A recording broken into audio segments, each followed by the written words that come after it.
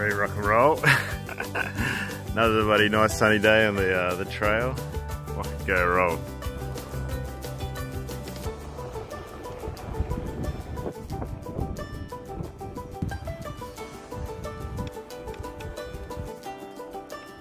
Well, good morning. Absolutely cracking morning this morning.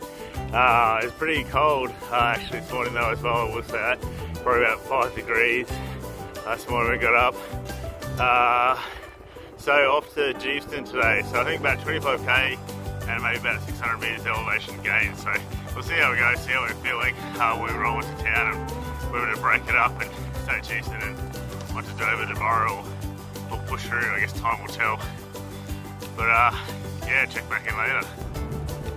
Actually, I'll say, so it was like the perfect afternoon to do everything we needed to do. We kind of rolled in yesterday afternoon, completely saturated.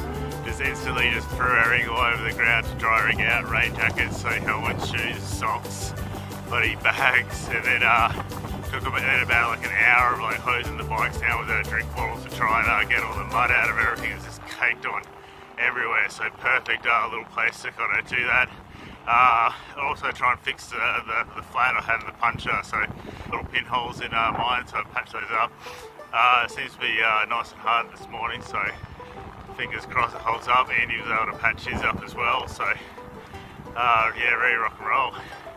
So straight out of camp, maybe 300 metres down the road, turn right and up a dirt road, and it begins. It's a pretty wild track yesterday, so there's damage to the pannier bag that ripped through, but I don't think it's from weight, because actually the other side was carrying a lot more weight. I think it's just from bulk of my clothes, and I've been like stuffing them in, and I think it's been peeling it away from the backing plate.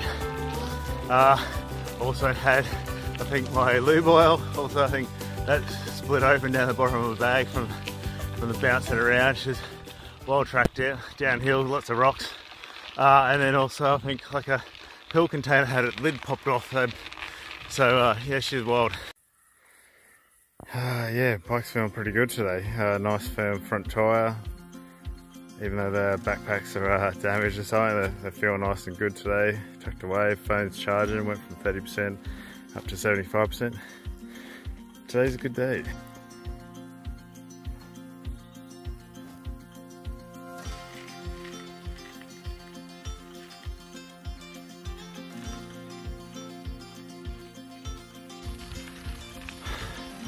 So it's just checking the map. So I think the peak elevation that we're going to climb up to today is maybe another 300 metres from where we're at the moment. So decent like little hill climb. I think I'm going to keep climbing all day and then kind of go down a bit and then up a bit, then down a bit, then up a bit, then down, then up.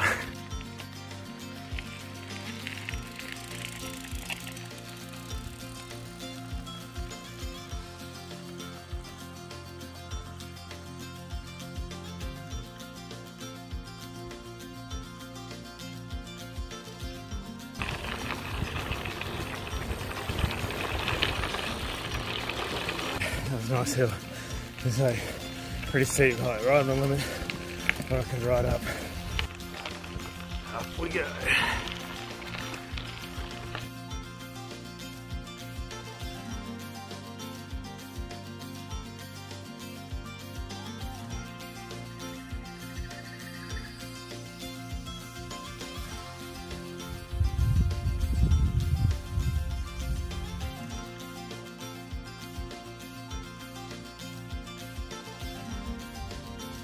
How's the surrender? You know, overcapitalise, can't you?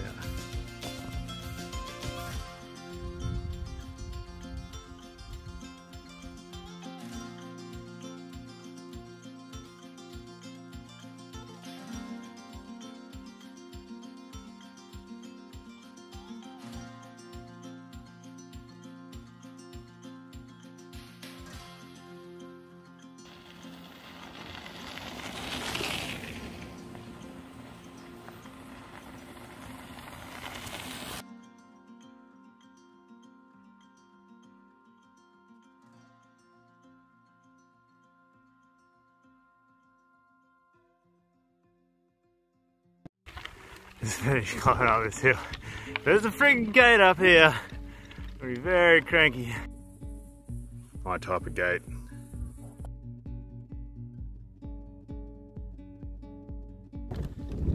Just finished like a nice hill climb up some loose ballast, which is always enjoyable.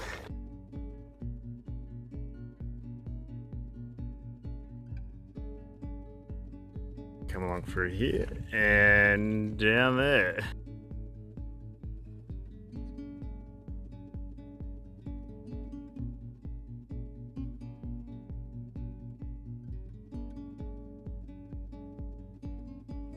Holy moly, that was steep.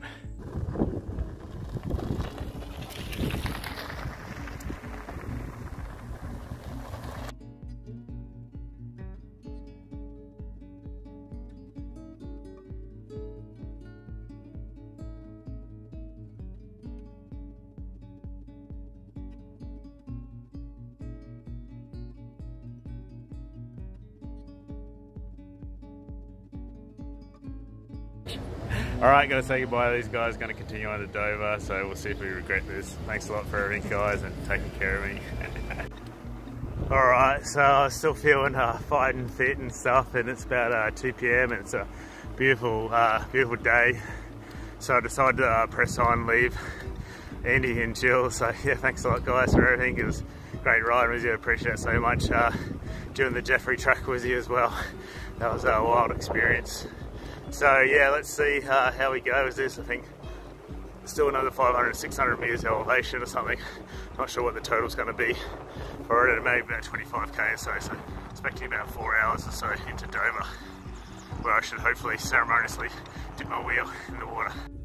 Alright, we've got another section. The arrow clearly points up the hill. I got up the hill and then checked the GPS, and it said I should have gone down this way. So this is the trail, so I just have a further look at the map. Looks like it descends into like a nice creek in a valley. So just coming down the descent, and there's another trail marker here heading up that way, so who knows. Oh, who fucking knows what's going on. Let's do that massive descent, and then basically at the bottom it's a hard right and going back up the fucking hill. Like another 100 meter descent when I just descended 100 meters. Absolutely fucking stupid. But no idea, like, yeah, it's like a little bit more beautiful, but why go down to go back up in the same spot? Hey, hill guy is back with an vengeance. Just love being a human yo-yo. So, just saw my first horse like actually riding the trail. They said they've just come from Dover. They're like, not far buddy, only an extra 20k or something. I'm assuming they've been going all day. But yeah, getting there. Nice little section here, looks like a little bit of water. I think I'm gonna bomb it. Tree down. Nice little sandy kind of bog hole section. Beautiful landscape. A couple trail markers and continuing on. Some yeah, nice carbogs through here. Kind of getting flashbacks to yesterday, but this section's awesome. It's like a hard, compact sand or sandstone or something. Beautiful descent. And every time I go down one of these, like, I love the downs, but you're always like, oh man, I know what this means.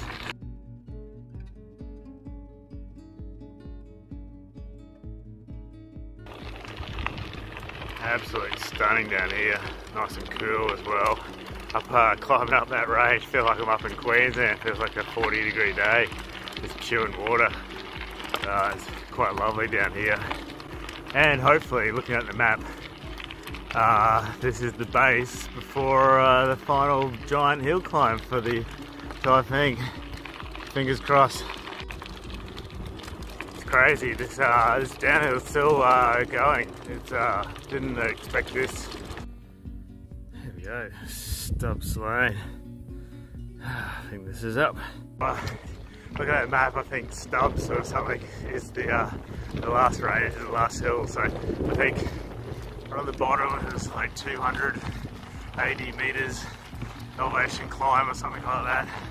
Just been listening to the tunes and winding it out and getting like a strange sensation kind of coming over me listening to the music. And it's like my favourite playlist, just getting tingles. I think that means like excited to potentially at the top of this climb, maybe all downhill to Dover.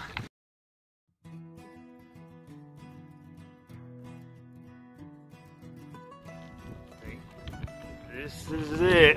I don't know.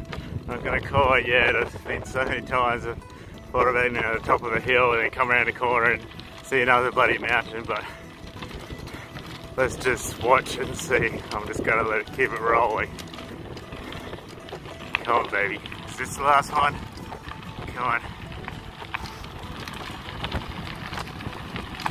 Feels like it. I'm going down. Come around the corner. Is any more? Can see anything? Oh, it looks down as well. That might have been it. Oh, I'm hanging on. I still don't bloody trust it. Classic Tassie Trail. I'll come around this corner. There'll be another bloody up. What does that look like? Ooh, down as well. Come on, take me to the ocean or the sea. I'm sure someone's going to correct me in the correct terminology.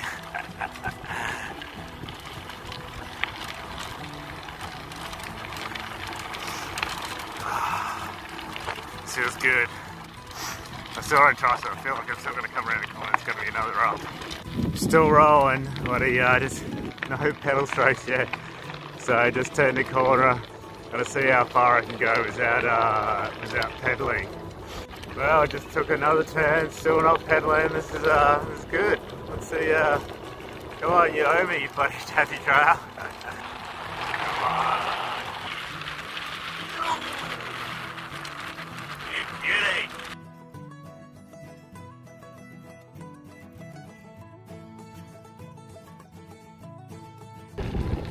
Fish blows. You can see blue.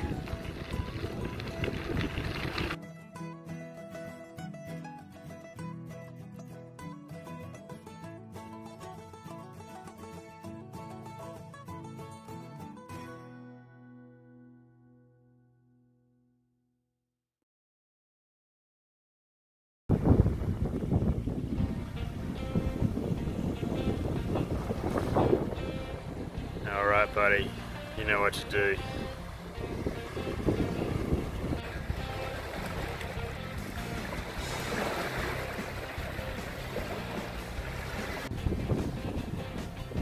The old girl did it. Oh, what a trip.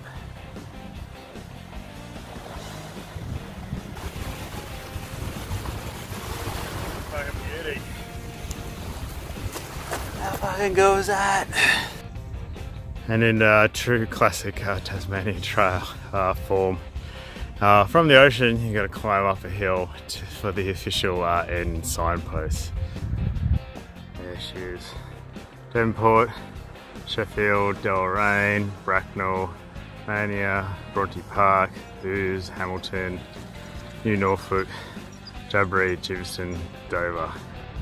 Tasmanian Trail is a long distance multi-use recreational trail, 480 kilometres extending from Devonport to Dover. Love this part.